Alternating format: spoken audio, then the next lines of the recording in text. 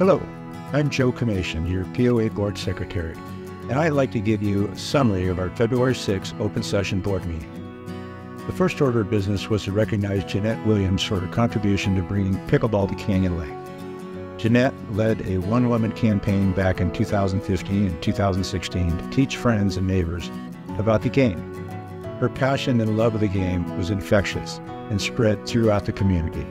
In 2016, the Pickleball Club was sanctioned by the POA with 115 members, and Jeanette served as its first president.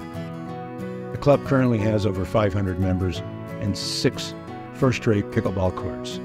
It's safe to say that Jeanette had a profound effect on our community and deserves our appreciation. Darcy Burke, our EVMWD representative, talked about when they can operate the gates on the dam. There are only 2 reasons to open the gates.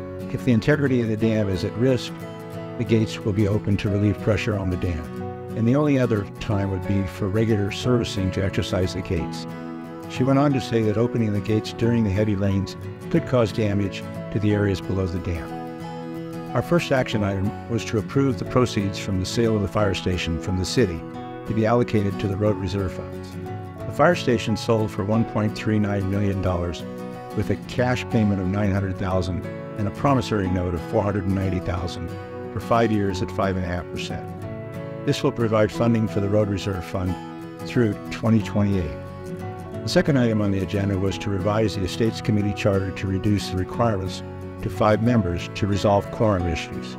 Julie White Dahlgren was approved to fill the opening position in the Rules Review Committee.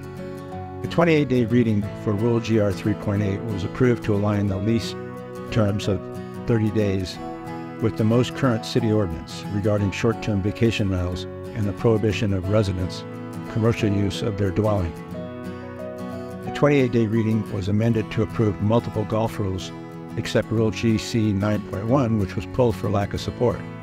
Planning and Compliance Rules, PC 5.7, was approved to include special conditions to clarify the size and material used in the accessory structures. Another Planning and Compliance Rule, PC 4.21, was approved to limit household and storage modules to 14-day use in the member's driveway or in the street. Eric Kazikoff, our general manager, reported that the lodge project is basically completed and both the soft opening and grand opening were large successes. I encourage all of you to visit the lodge and see for yourself what a nice facility we have. Phase 3 of the paving project has been delayed due to the weather and will be done after Phase 10. Our regular schedule will continue with Phase 4 starting on February 12th. Lastly to report is the tennis project was approved with the plans at the City Building Department awaiting permit. Once received, the materials will be ordered and schedule will be announced. I hope you find this short video recap of the board meeting helpful and welcome any feedback. Thank you.